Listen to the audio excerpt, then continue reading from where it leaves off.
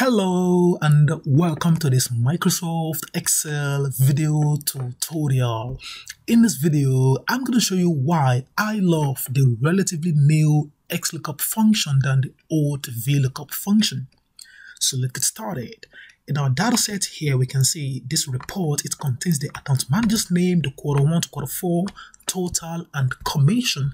So our goal is simple. In columns J to O, we want to use the VLOOKUP function and the XLOOKUP function to return the values for Q1 to commission for each of our account managers in cell I4 to I6.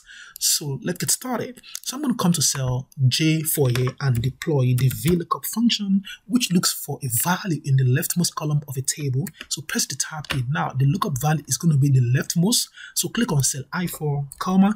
Now for the table array, we want to give the entire table array here, comma, and for the column index number, now this is the way it works. This is going to be the column index number 1, 2, 3, 4, 5, 6, 7. So we want to start from Q1, which is column index number 2. So I'm going to use what is called curly bracket and type in 2, 3, 4, which is also known as array constant.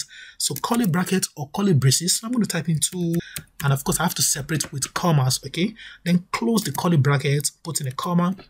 Now for the range lookup, we want to use the exact match type, or you can even type in 0 and close the formula. Now when I control enter, you can see the formula spilled to the neighboring columns. So this Q1, 2, and to commission. Now these are the ghost cells. This is where the formula actually lives. Okay, now I can just copy the formula down for the account manager, Conor Rulibet and Natasha Love. Okay, now that's awesome for now.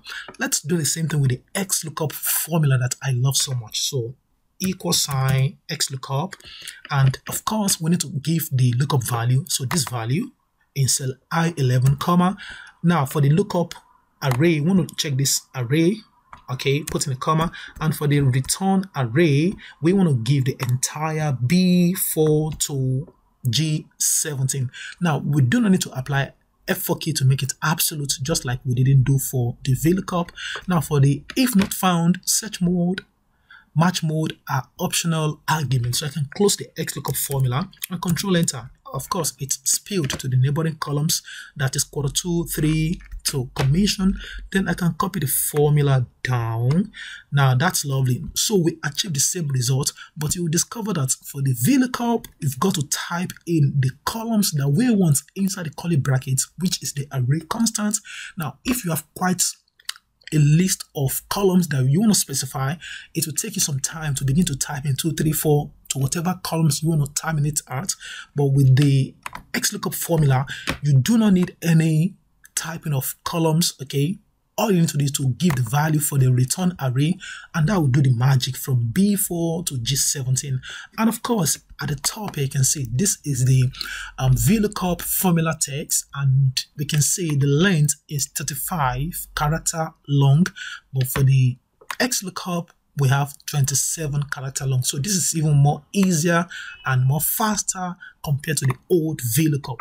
So this is why I love the XLOOKUP than the VLOOKUP function.